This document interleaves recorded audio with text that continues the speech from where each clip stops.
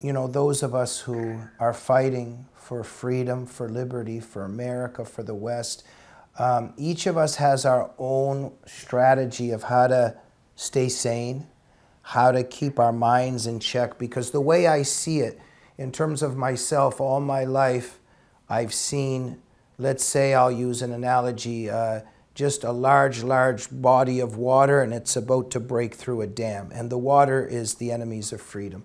And we have a little bit of blocks on the dam that are stopping this flood. And all my life I'm trying to say, we got to keep this dam there. We've got to keep these blocks there. And the left is succeeding, taking one out, taking 10 out. And it's almost gone. Just the last couple blocks are there, and the flood's going to come in. And this is definitely happening. We're watching it happening every day. And I psychologically work on this in terms of my own character, my beliefs, of course, my own faith. And we have to be prepared. We fight till our dying breath, but we have to be prepared for what Christ warns us about in terms of the last days, in terms of the Antichrist, or even if it's not the last days, there will always be that painful period. And we know through Christ Jesus, of course, through Christ's resurrection, he has already won and we win through him. We got that. But there will be a painful period on this earth. Now, instead of trying to sound like a pastor or priest here, I'm just setting the stage here for my question for you. Your specialty is connected to something that must be extremely frustrating, because you're trying to tell the truth about Islam, and all we really see is Sharia and jihad winning, conquering, and you not being allowed to tell the truth. How do you persevere as a person intellectually and with your faith in these suffocating totalitarian circumstances?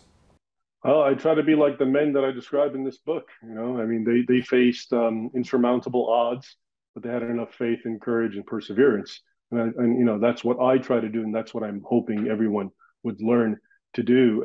And everything you said is spot on. I agree with you. And you know, it's the Islam thing, especially. It's just, I think the good news, of course, is while I agree with you with the analogy of, you know, this wall that's about to burst asunder from a flood, you know, I think ultimately it has to get worse before it gets better. Because and I think that's what I've been seeing in recent years. I mean, you know, today we understand the idea of fake news, for example. Well, fake news has been around for a long time. It's even around in the context of my book. The characters that I discuss today in academia are, as I said, demonized and portrayed. They're the bad guys because they went against Muslims and so forth. So that sort of thing has really been embedded in Western society for a long time, you know, many decades. But I think people are finally starting to understand it, and they're starting to see how bad it's getting. And so, in a way, in a really perverse way, the worse it gets, the better it might get. If only because it's things are going to, you know, come to a head, which it has to. Otherwise, you know, if you look at the last few years and decades, it was a slow motion. I liken it to the, you know, the analogy of the boiling frog, where, you know, as you when you put if you put a frog in a boiling pot, slowly boiling him, he won't even understand that he's dying, and he won't leap out. If you put him in a boiling pot right away, he'll hop out, he'll feel it. And I think what's been going on for just decades is Americans have been just bombarded constantly with this false epistemology based on the media and the news and academia, politics, and so forth. And it's, to me, it's very refreshing that people at least get it. And the fact that we're being shut down and censored and deplatformed is itself a reflection of just how much we're getting it. Because before it didn't matter if one or two guys said anything, you just dismiss them as conspiracy theorists. But I think our movement, meaning, you know, our people who being able to see reality, is growing so much that it's become such a threat to them, which makes them retaliate in such a bad way, which in turn makes more people's eyes open. Yeah. So I think that's the best, the only optimistic way one can look at it.